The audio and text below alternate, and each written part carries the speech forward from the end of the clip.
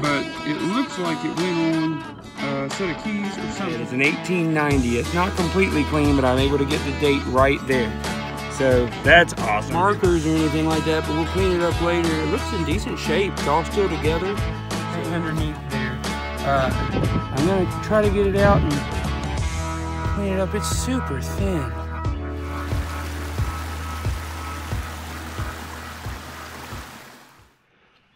Hey guys, Moco Metal Detecting. We are here off of Route 122, which connects 219 to Route 12 heading into Summers County. This is a site where the old covered bridge on what used to be known as the Great Road was located. You can see right here where my metal detector was pointing, or at least I hope you can. That was the other end of it, and it went diagonally. I'm going to try to get over here where you can see it a little bit better. But it kind of headed in this orientation.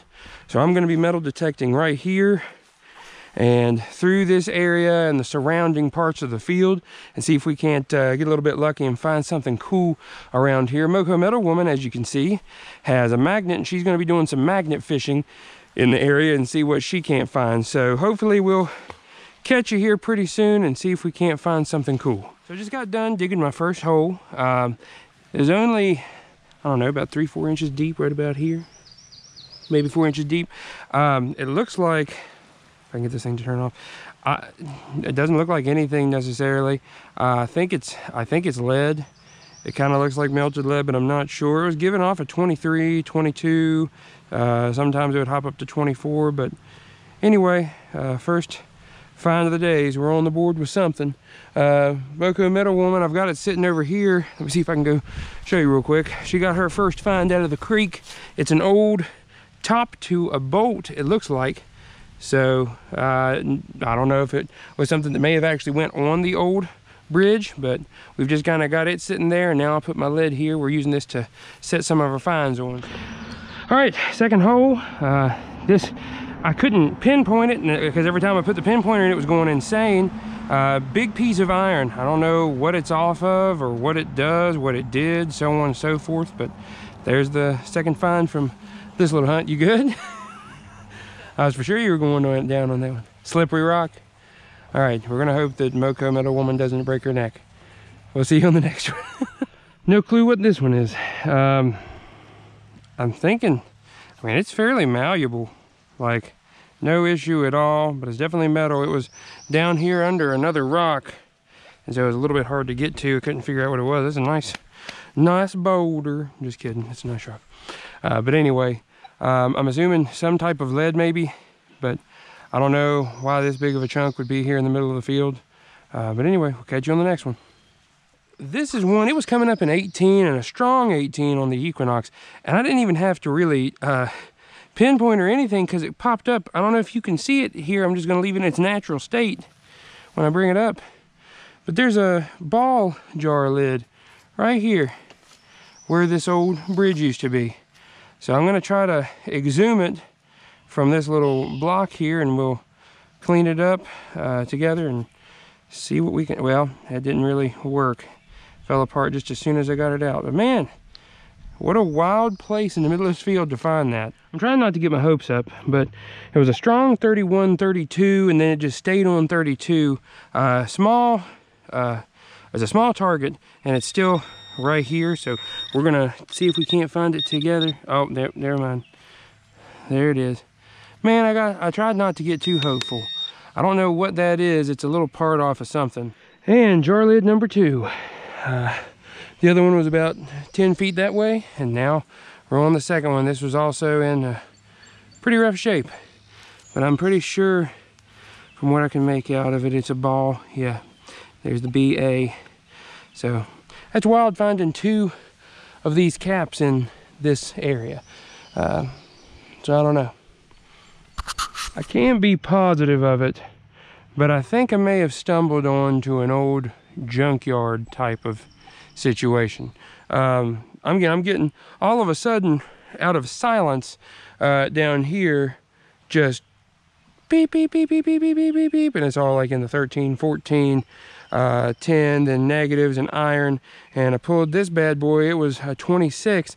and it seemed like a small target, and then I pulled it out and obviously it wasn't, so it must have just been catching this twisted bit at the top. But anyway, we'll see how it goes. I might try to move away from here depending on what I continue pulling out. Moko Metal Woman's pulled out her detector, so we'll see if we can't start looking and seeing what else we can find in the surrounding area. No idea what it's going to be. We're going to try and find out together. I'm just going to kind of pop this top off of it and see if we didn't lose it. It's right here.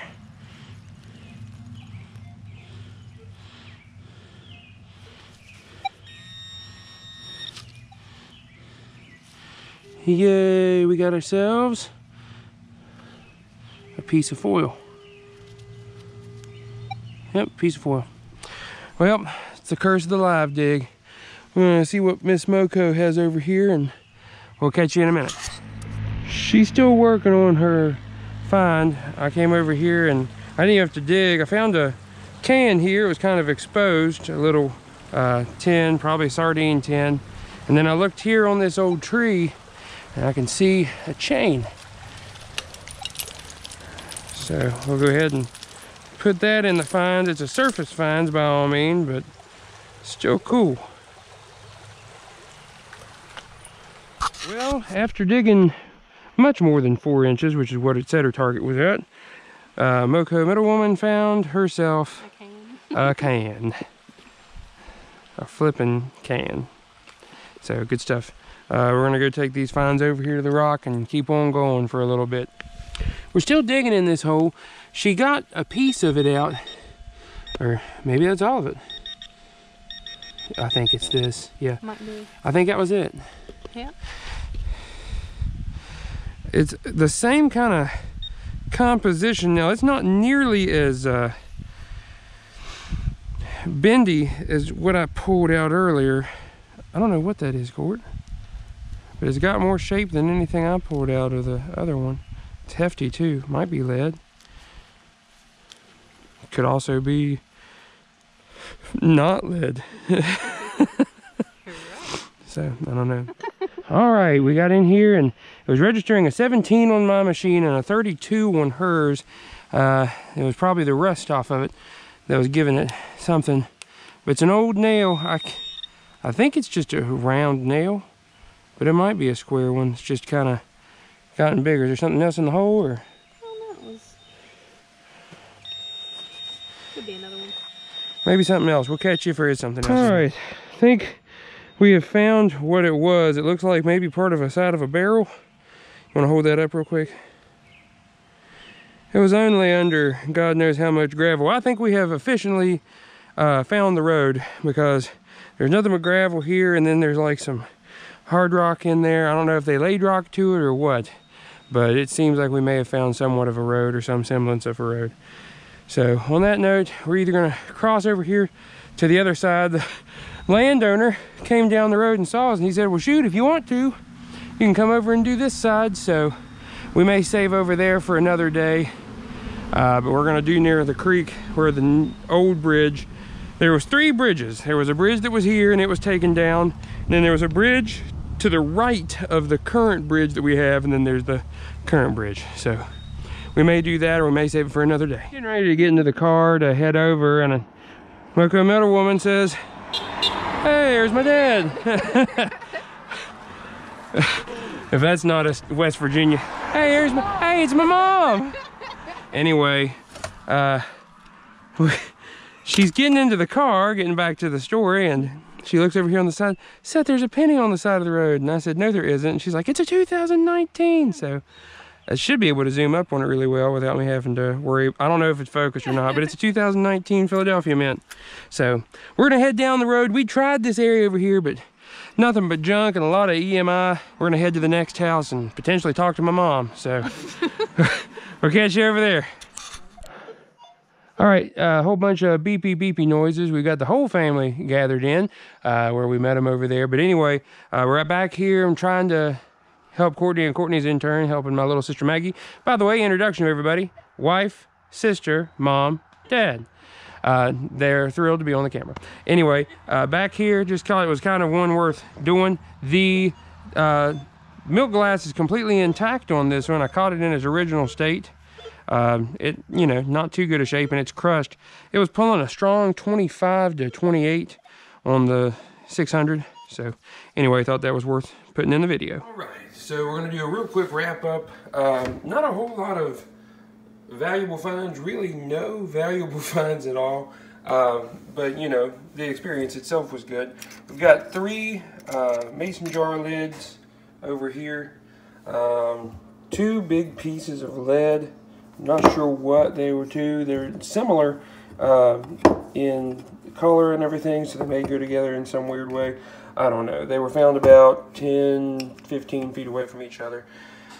A couple bottle tops. I'm still trying to figure out what this one is. I've tried turning it every way. So if you know what it is, or if you can see it, I definitely cannot.